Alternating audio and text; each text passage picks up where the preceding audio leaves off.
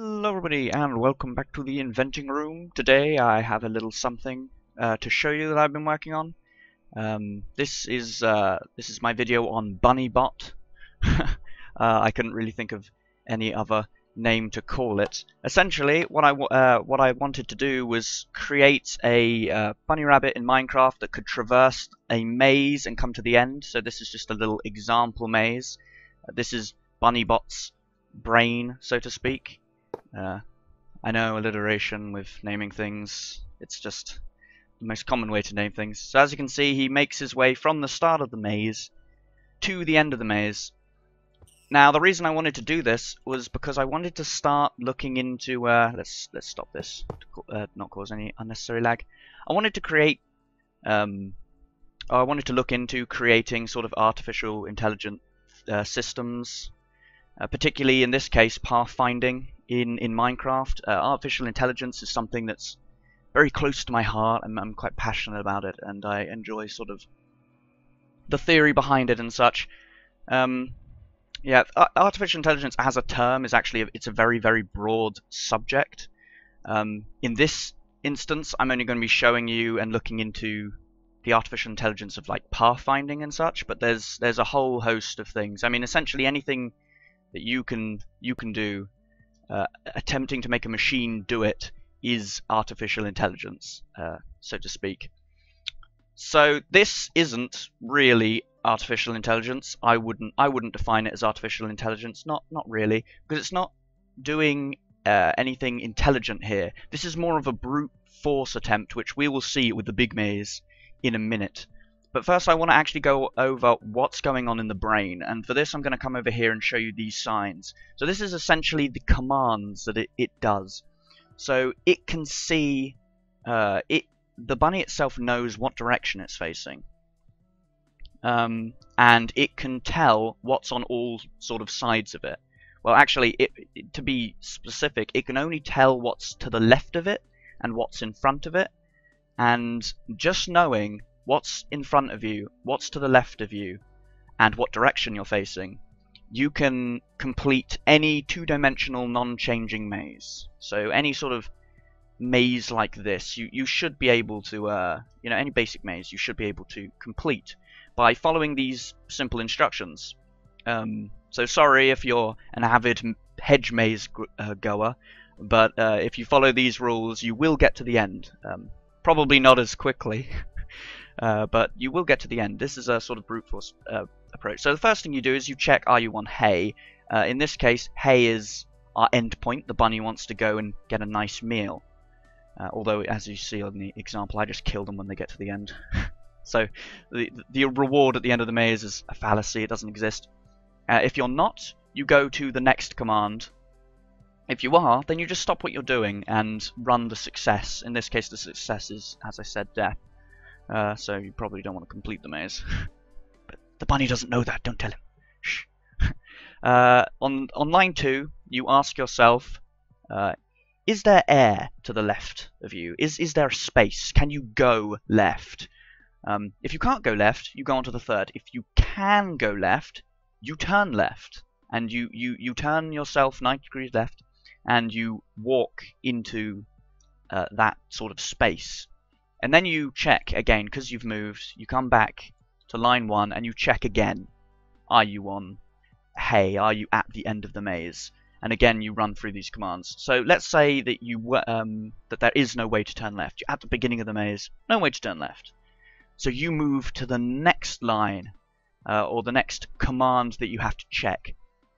And you check, is there air in front of you? Can you walk forwards? And if you can't, then you have to turn right instead, because as you said, you've already checked here. You've checked here. You can't go forwards, and so you turn right. But instead of going back to the beginning, you go here because you've already checked previously. Because you're standing in the same space, you haven't moved anywhere. You've already checked if you're at the end. You've already checked, is there air to the left of you? And because of this command of checking air in front of you, when you turn right, the left of you now know is not going to be air. Because it wasn't air when it was in front of you, so it's not going to change now. and then you essentially keep turning right until it's yes. Now this command's quite important because it means that if we follow these commands, we sort of, if we're facing here, this is forwards, and we're just like, is there to the left? No, so I guess we keep going forwards, there's nothing to the left, nothing to the left. Ah, can't go forwards anymore. Well, we'll turn right.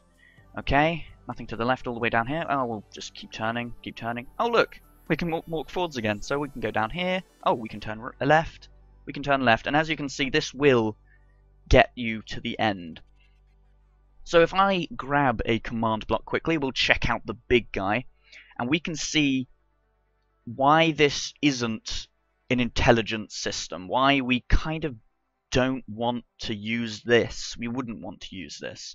It gets the job done. Oh, it gets the job done. Let's shift. No, wait. Shift right click. Sorry, middle click. Sorry, control middle click. There we go. Yeah, so let's pick up this this command here that I've got.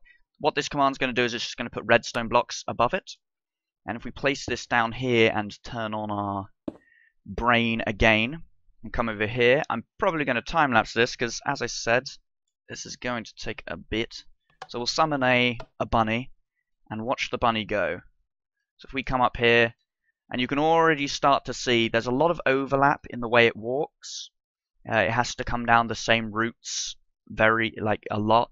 It takes a while to get around, and it's generally doing a very, very large sort of pattern. So if I cut from here to when it gets to the end,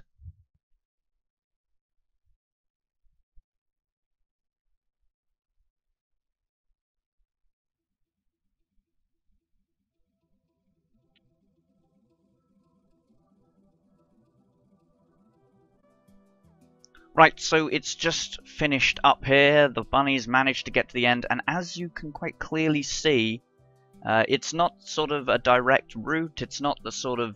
It took a very long time for it to finish, and it's pretty much explored half of the maze, which is not very efficient. In fact, as you can sort of see this diagonal thing where it's done the whole sort of left quadrant of the maze, and it would have continued doing this. If there was no end, it would have gone through every single part of this maze, and it would have gone left sort of around the whole maze. If we had programmed this to check the right wall, then it would have gone this way all the way around. It may have actually found the end a little bit sooner, but as you can see, this is not the way to complete a maze.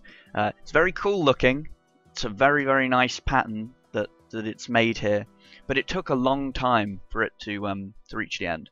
So what I'm planning to do with this is, in my spare time, I think, well, actually a lot of this is in my spare time, but in my spare time, I think what I'll try and do is implement perhaps an algorithm or what have you, which is a little bit more intelligent, takes into account a few more things, perhaps implements a smarter system, because follow the left-hand wall system of maze completion, as you can see, isn't all that great. Hopefully I can implement something in Minecraft that will allow our little bunny to take the easiest path to it. And I really do encourage anybody watching this video to look into different pathfinding algorithms, because you might learn quite a lot of interesting things, particularly about games that you like, because as you know, the different AI that you go up against in games have to use algorithms, well, not like this, but pathfinding algorithms all the time to find out where to go within a game.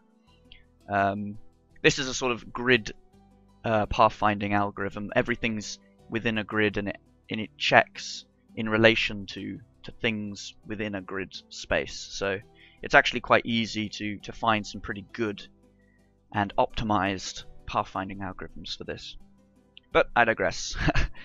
So if you've enjoyed this video, please leave a like, and yeah, I will keep working on this, and you guys be sure to go into your Google and find your favorite pathfinding algorithm.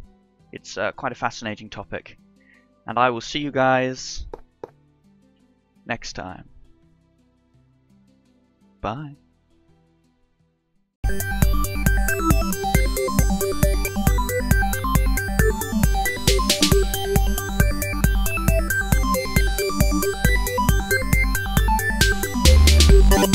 Thank you.